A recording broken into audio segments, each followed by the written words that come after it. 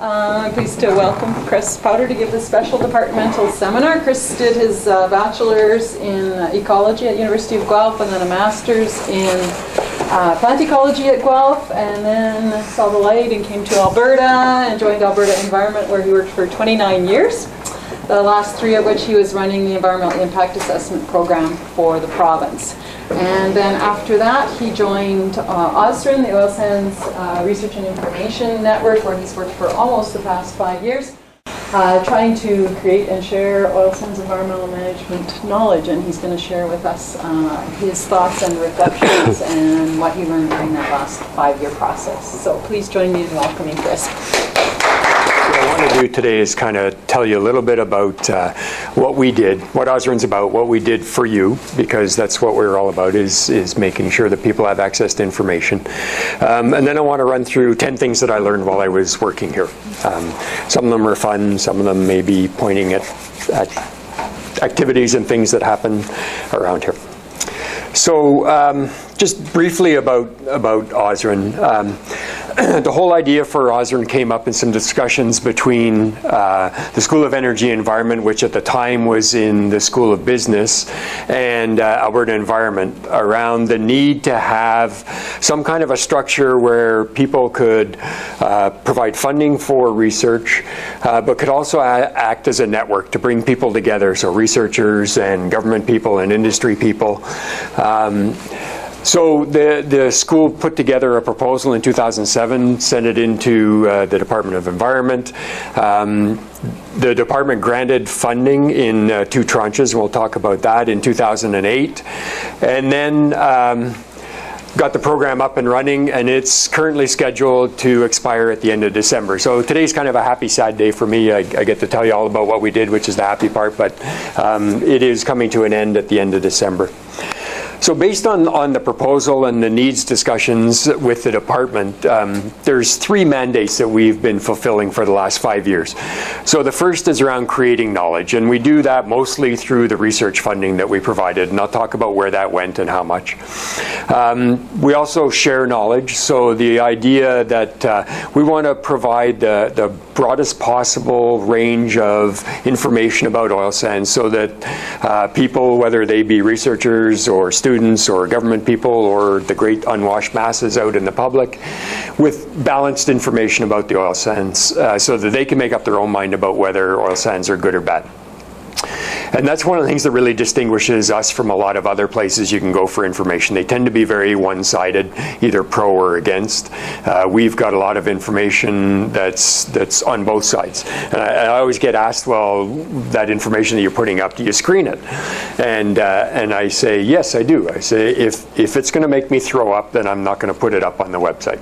But my gag reflex has changed a lot in the last 5 years, and because I want to provide that broad range of information out there, there's quite a bit of stuff that I certainly don't personally believe in that's out there, and on both sides. So there's a lot of rabid pro and there's a lot of rabid con out there. And then the third mandate that we had was around networking, and it was mostly the idea of getting people together, making them aware of opportunities and interests. So that could be researchers to researchers, researchers to government or industry. Obviously a lot of interest there on the funding side, but also on identifying needs and opportunities. A lot of contacts from students looking for potential jobs as postdocs or potential grad opportunities, which I would then funnel out to people on campus or other places. So that's kind of our 3 mandates. I mentioned funding, so we got 2 grants for a total of $4.5 million from Alberta Environment. We also had an operating grant from the Canada School of Energy and Environment, which is sort of the national parent of the School of Energy and Environment here on campus, for $250,000. And then we got some additional funds that came in from a variety of sources, including some donations, some project co-funding, some contract work that we did, and interestingly enough, there's interest that you earn on accounts in the department or in the university, but only if it's only over a certain percentage of interest being earned at the time. So we only got interest for 1 year, and then everything went to hell. So in terms of the way that we're structured, we have a board of directors. The board of directors was established to provide advice and guidance. They didn't tell us what to do. We looked to them to give us ideas about what kind of research should be done, what the priorities were, what particular things that they knew of that could be addressed. We're also looking for them to be our voice out into their various organizations. So the chair of the board was the head of the School of Energy and Environment. Initially, it was Joseph Doucette, and then when we moved from the School of Business into the Office of the Vice President of Research, it was Stefan Scherer who took over as the head of the School of Energy and Environment, and therefore the chair of the board. We have representatives from government and from academia/research institutes. The initial idea was that we wouldn't have industry people on the board. I think in hindsight that was probably not a good idea. I think it would have been a little bit more effective if we had people in there, but I think the initial idea was that we didn't want to have a potential for visible conflicts of interest or even the appearance of conflicts of interest when we're trying to be neutral. But I think in hindsight, it would have been better to have some people on there to give us that different perspective about, particularly around what needs are and what's going on in other places, so that we wouldn't be duplicating work. So in terms of government representatives, we had people from what was at the time 2 different departments, so Environment and Sustainable Resource Development, and then they got combined. People from Alberta Energy, and then from the Oil Sands Secretariat, which was in a variety of different places, but is now within Alberta Energy. On the academia side, we had the representative from the Canada School of Energy and Environment, a couple of people from U of A representing the Office of the Vice President of Research. We had one from U of C, who was on there for a number of years, currently isn't. We added Nate to give that different flavor and different perspective, and we also had a rep from Alberta Innovates Energy and Environment Solutions. And again, the purpose of the board was to provide us advice and guidance. OSRIN was intentionally a lean organization, so it was basically the executive director. I'm not the first executive director. The first one was Dr. Stephen Moran. Some of you may know him from way back in the Alberta Research Council days. Steve's a big brain, big picture planning kind of guy, so he was really interested in getting the whole structure set up and the overall goals and objectives, but he wasn't particularly interested in doing the day-to-day running of the organization. So I came in to do the day-to-day stuff because that's what I really like doing implementation, getting things off the ground, and particularly the information side of things. And then we had support staff. So we've had a number over the years. Currently we have one person who's working basically 1 day a week. So not a lot of overhead in terms of people. We did have a couple of MBA students working on a project for us, and you can decide whether that's a project or staff, but that's basically all the people that we had for the 5 years. So we did a variety of research projects, and we set up some focus areas. The first 3 are the ones that were the primary goals and objectives for the organization. They were set up before I came in, so no surprise when you're talking about oil sands. You're going to do work on tailings, you're going to do work on reclamation, and you're going to do work on monitoring. The other 2 were set up so that the increasing awareness is all about the website, but also funding out for conferences and some other things to get more information out to people. The social, economic, and regulatory is kind of a catch-all to get in other projects, and we tackled quite a range of projects in there. And then the strategic direction one was mostly projects that started off early on while OSRIN was getting up and running. Steve spent a lot of time getting people together to think about how to structure ourselves, what to focus on, how to leverage opportunities, and to set that kind of larger strategic direction. And so we're also interested in seeing on the information sharing side of things what kind of tools were out there, how you could leverage different ways of getting information out to people. So that's mostly around what the strategic direction projects were. We didn't do anything for a number of years. We did one last project in here, which is the survey of research and information needs that we just finished. And the chart kind of shows you the distribution of where the funding went. So again, the three key ones. But interestingly enough, we ended up with a lot more monitoring projects than I think the original intent was. I think the primary focus was going to be around tailings and reclamation. One of the reasons for that is that there's so many other organizations covering off tailings and reclamation. So on the industry side, as well as on CEMA, the Cumulative Environmental Management side. So there weren't a lot of projects that we could get involved in that weren't already being contemplated by other people. So in the time that we've been here, what have we done for you? To date, actually I should have updated this because now it's 46 research reports. I just sent one out this morning. About 16 more to come in the next 4 weeks, all things going properly. We also did a number of workshops that we held mostly on campus here. So there's 11 reports out of that. We got somewhere around engaged about 500 plus people in those workshops. So there was a lot of interest. It was interesting because I got comments from people saying, well, how do you get all these people to come to these workshops? You're paying them, right? It's no, I don't pay people to come to workshops. They want to come, they come. And he looked around and he said, well, there's some pretty high-powered people here. How do you do that? I said, well, it's just interesting. I think what we did was provide a safe venue for people to talk about things that they were interested in. And I think that's a really good way to set up workshops if you're thinking about doing that kind of thing. Never attribute comments to people. You just pull together quickly as possible information, get it back out to people so that they can see the products coming out of it. So I'm a product guy. I really want to get reports out for everything that we do, but there were other formats that we played with. So we worked with Suzanne Bailey and her crew on campus here and put together a YouTube video, which has got a lot of hits, a lot of interest. It's available as a regular on a computer video as well as on handhelds in a sequence of 9 sub-videos, because you can't have really big ones in there. And it was looking at the work that she did with Alberta Innovates and others at how you go about sampling reclaimed oil sands marshes using her index of biotic integrity. We also put together with Matthew Piper and others on campus here a little brochure or a handbook on using woody debris with pictures to show people what it would look like on the ground as opposed to having your typical text and numbers type approach.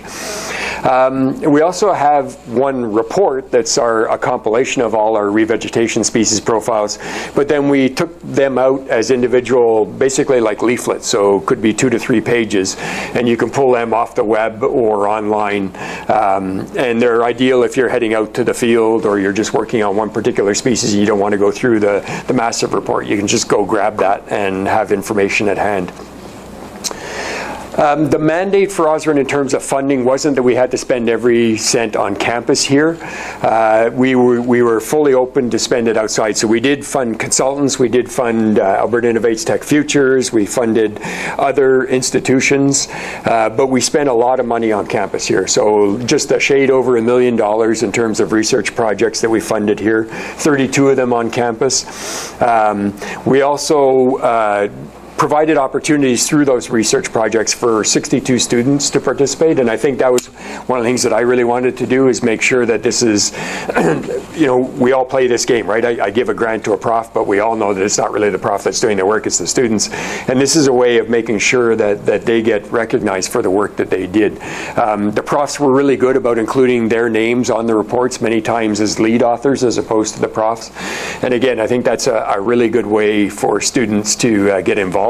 One of the ways I tried to sell the projects to people on campus and elsewhere was a lot of our projects were going to be lit reviews, which a student is going to have to do anyway as part of their thesis. And I said, you know, you can get them some money to begin with in the time when they don't necessarily have a lot of money coming because they're not really doing their core work, and they can get a publication out of it without a lot of sweat, right? And so it's good for everybody. And that seemed to work quite well. We also funded NATE, Mount Royal, U of C, U of L, University of Saskatchewan, UBC, and Simon Fraser. So a lot of academic institutions, and then, as I said, consultants and other research organizations too.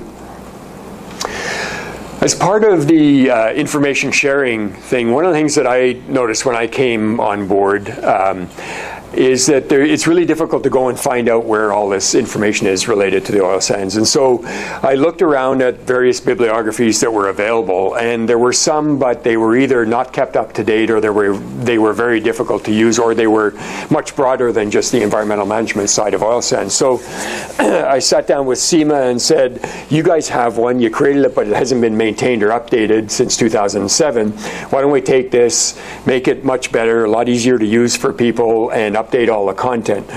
So we provided them a couple of grants, and we took it from about just under 400 references that were in there up to 2007, and it's now sitting at 3,161 plus or minus. And it goes all the way from 1914 to 2015. And I like putting 2015 in there because I found out that journals are like new car models. They actually come out the year ahead. So there's 4 or 5 2015 records in the bibliography. Wherever possible, we tried to provide links to either at least an abstract, if it's available, and the whole document. So that's one of the things that's really good about this bibliography compared to others, is you can get right into the document. Each of the columns in there is sortable, so you can sort by name, by date, by title, by year. You can sort including whether or not if you're looking just for things that have links, you can sort on the links column, and you can get the ones that just have links. You can also export one, several, or all of the records that come out of your search, either into Excel or Word. It's not the prettiest thing in the world, I'll admit that, but it's a heck of a lot better than retyping it in yourself or cutting and pasting. It's relatively user-friendly, so there's lots of keywords in there. Again, the nice thing about the way this is set up is that one person, which is me, did all the keywording, so it's relatively consistent, and if you're going to pick one, you're probably going to get all of those kinds of records at one time. Whereas if you get multiple people doing that, then of course they're going to have different perspectives on what's important in each of the references. We're working right now to figure out what to do with it on a go-forward basis. One of the things that SEMA said when we started talking to them about where we should create this bibliography was, well, we're going to live longer than you are, so it should really be here, and we'll promise to keep it up to date. So they're still trying to figure out whether they will be here longer than I am. And so we're looking at different opportunities, one of which might be the Athabasca University, because they already have a bibliography of a broader focus, which is the whole Athabasca River Basin area, but they're looking at it and saying it might be interesting for them. So the other thing that I said when I came on board is there's a lot of historical information out there, but a lot of people don't know about it. And it's mostly because, and not to pick on young people, but that's just the way it is, right? The first place that they go to look for information is on the web. And if it's not on the web, it never existed because it was done by old people, and therefore it's not on the web, right? So we said, well, okay, there's a way to overcome that. I'll give in and agree that that's the case. So we got a whole bunch of the old documents. We digitized them. So we've done 378 today. We've done all of the documents out of the old Alberta Oil Sands Environmental Research Program, which coincidentally is where I started working when I came into Alberta Environment. Some of the reports from the Reclamation Research Technical Advisory Committee, the ones that focused in particular on the oil sands, but also some of the mountain mines, because there's a lot of similarities there. A number of government policy documents and old research documents from environment and sustainable resource development. We got health on board late last year and got some of their reports, the early ones that were about some of the releases to the river and some other things which are really interesting to read. And we've just worked with Syncrude, and we're in the process of digitizing their historical Syncrude research monograph and their professional paper series as well. So probably somewhere around 50 of those are going to go up on the web again in the next few weeks.